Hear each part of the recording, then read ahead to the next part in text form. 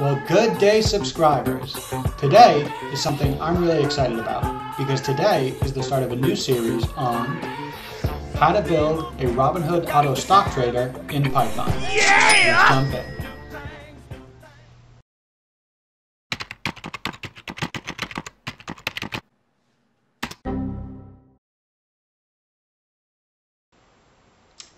Before we get started, a little bit of background. In my third semester of Georgia Tech's OMSCS program, I took a course called Machine Learning for Trading. I really enjoyed this class, and if you want to see my review in this class, I will leave a link for it in the video description. In Machine Learning for Trading, we learned about 1. Manipulating data, 2.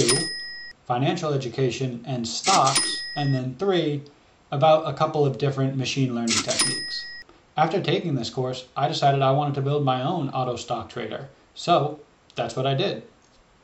This series is going to go over the trader that I built in Python, and by the end, if you follow along, you'll have your own auto stock trader. Now this series is going to be a 7-part series in total, with each part designed around a different part of the trader code. In part 1, this video, I'm going to go over a bird's eye view of the program, how it works, and what each of the other parts of this series are going to be about. In part 2, we're going to start programming, and we're going to start building the first of the 3 files that make up the trader. In part 3, we're going to design the trading strategy in our auto trader, and in part 4, we'll integrate that into the trader system from part 2. Then, in part 5, we're going to add a buy and sell command into the trader along with the integrated trading strategy. This will be the code for the trader. Lastly, in part 6, we're going to create a graphing program, and in part 7, we'll integrate that into the trader system. Like I said, by the end of this series, you will have your own functional auto trader that you can manipulate with your own trading strategy. To prepare for these videos, I implemented a pretty simple trading strategy, and was able to get some pretty interesting results that you can see over here. In these graphs, a vertical green line is a buy command and a vertical red line is a sell command. And we'll go a little bit more in depth on that in part 6 when we're building the graphing program. So now that we have an idea of what each part in this series will be about, let's take a look at how the system works. Thankfully, the trader works fairly similar to the way we'll be building it. It starts off by logging into your Robinhood account by calling your username and password from a config file that we'll make.